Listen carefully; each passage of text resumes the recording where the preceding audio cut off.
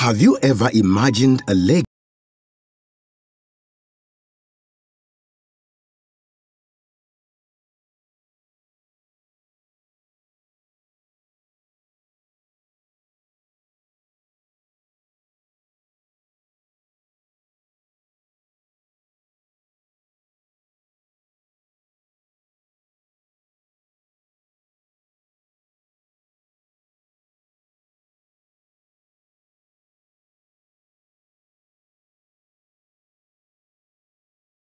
Capacity or lack ferry. Once we see that all of the teething problems have been solved, meaning that what we're committing to is that we want to take their fleet from 14 and to wrap it up to about 30 in a very short while. This, we believe, will solve further transportation problems for our people. This, we believe, will solve unemployment for our people. This, we believe, will ease the movement of Lagosians from various parts of the city to all the other places they want to go to.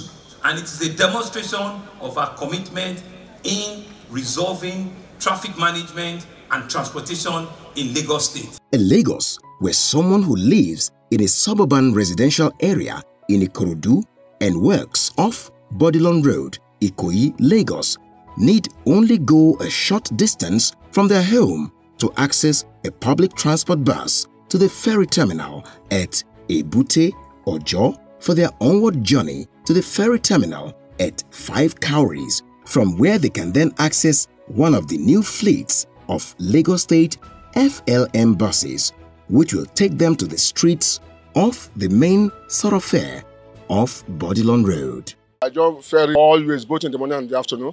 You can see me having my own personal life jacket, and it's a good experience. It's safe, shorter, and it preserves one's lifespan. I learned about the 5 Carry terminal. I wanted to come and experience how it has relieved the heavy traffic that was actually facing us, that normally comes or walk on the island most of the time, and we have noticed the relief it has brought. I have been applying on this water for over 3 years now. Here to Aja, from Aja to Ikorodu, precisely Ijada here. The way the managers are doing, I'll repeat it again, they are trying. Or a Lagos where someone who lives in a suburban area on the Mile 2 axis of Lagos mainland and has a business meeting at Marina on Lagos Island, Lagos, need only go a short distance from their home to access a public transport bus to the Mile 2 train station, and then in less than 20 minutes, he is at the Marina station to board a lag ride to his destination.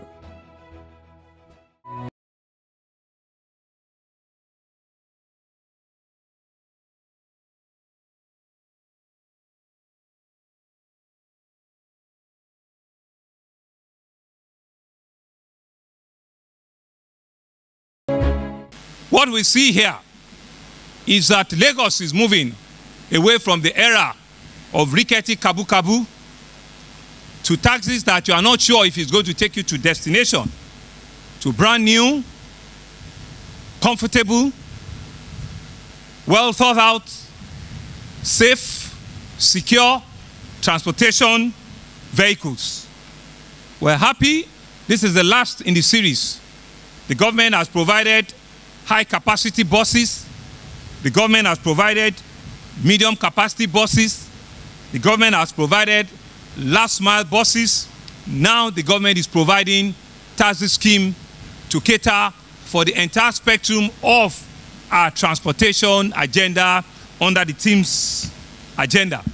It is our hope that Ibeni Holdings will keep the vision of the Nakurai project burning, and it is a step closer to achieving the urbanization goal of the cities. Through the support of amiable ESCOR members, the action and vision our dear governor has brought the real change to the good people of Lagos State.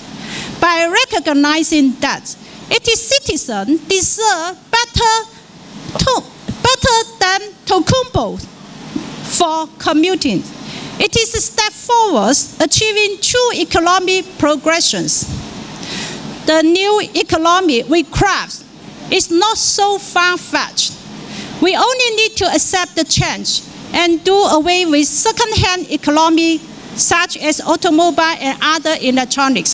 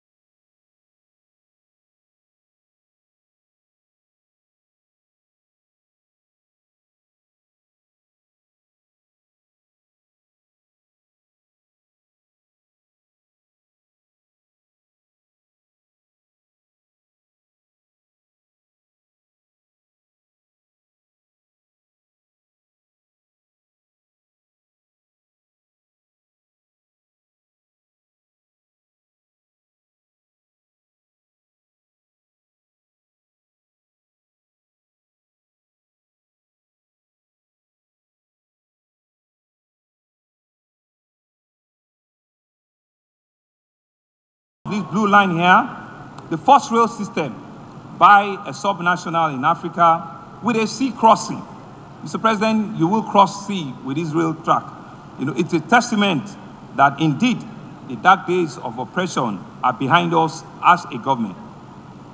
And what you'll be commissioning today is the first phase between Marina here to Kokomaiko, and we will sign, the phase 2 in another few minutes from now.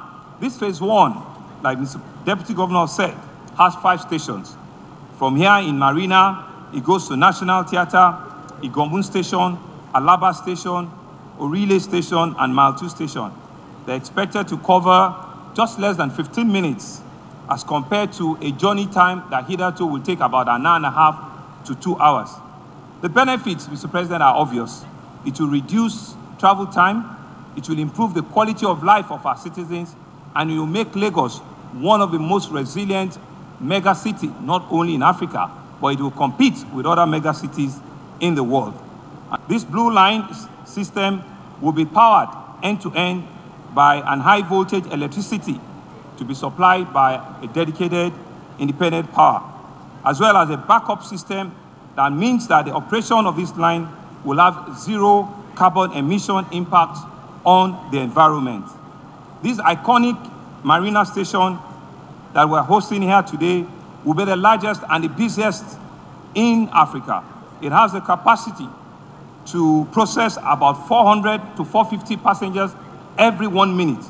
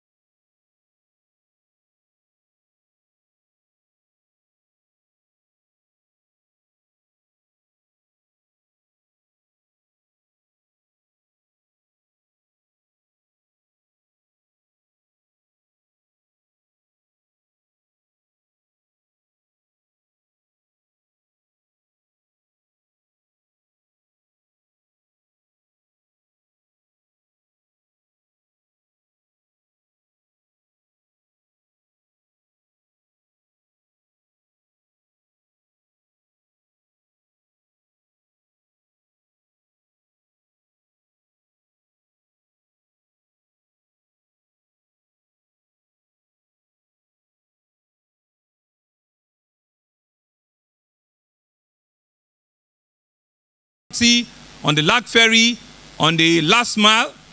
Buses are domesticated and they were developed by young under 30, under 35 Nigerian Lagosians, and it is working, and it is working well. The carry card has had over 1 million download, is being utilized by over 1 million passengers already in Lagos. And you can see that ours as a government is to ensure that this youth, these young dynamic Nigerians can compete with anyone in any part of the world. This removes the need for middlemen such as conductors, louts, popularly called agbero, by making payment for rides completely digital. All you need to do is tap your cards or scan your app to pay for rides. This makes the entire process completely contactless. I'm a regular BRT taking. I used to take BRT. It's very fast and reliable and it's safer. To the best of my knowledge, it's not the fastest and the safest to take.